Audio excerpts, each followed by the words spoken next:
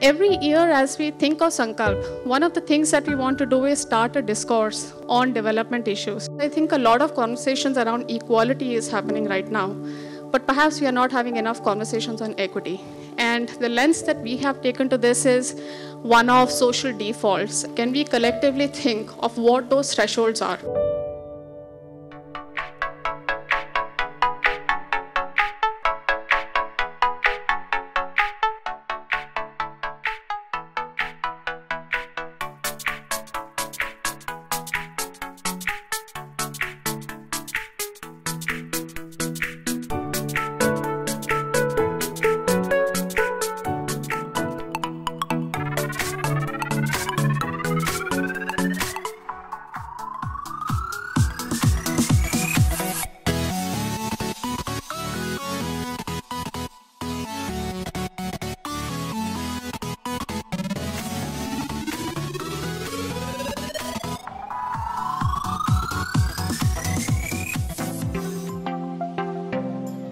Idea of business to transform society, which was driving the discussion around GS, is essentially where probably we are heading.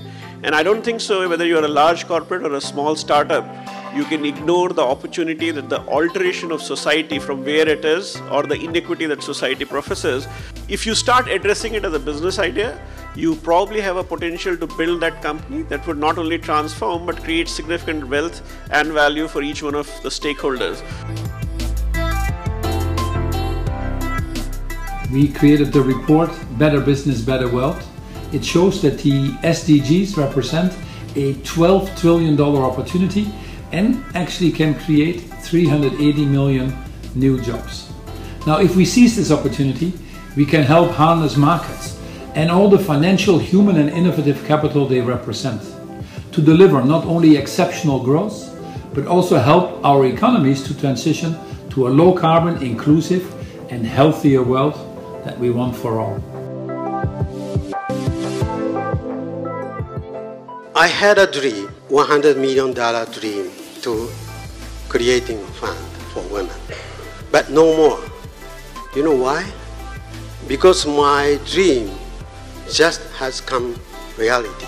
If the wealth is not achieved through the right way of doing things, then that wealth cannot last. And that is why it's so important for us to make sure the effort to merge Longo and Soroban, which appears to be so far apart.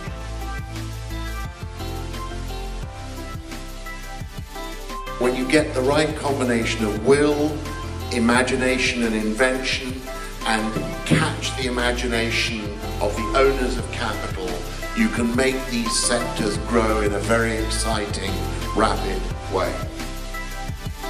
Impact investment organizations, impact investment funds are a superb way for many of us who will never find the time to do this ourselves to support these initiatives so that this can be much more effective and can also be spread across much more rapidly than it otherwise could be.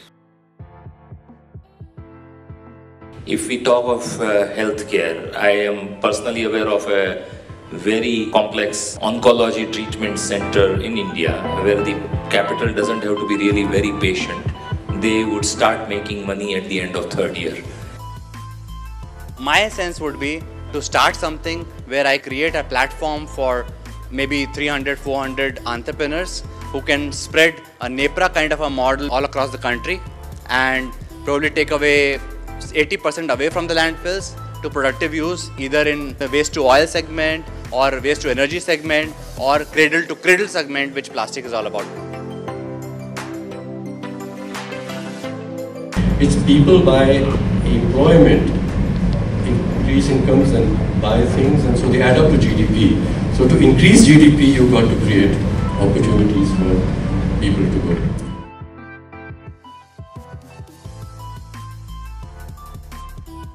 Today when we go to markets and buy organic vegetables, they just market it as organic mostly, but unfortunately a large percentage of that is not really organic.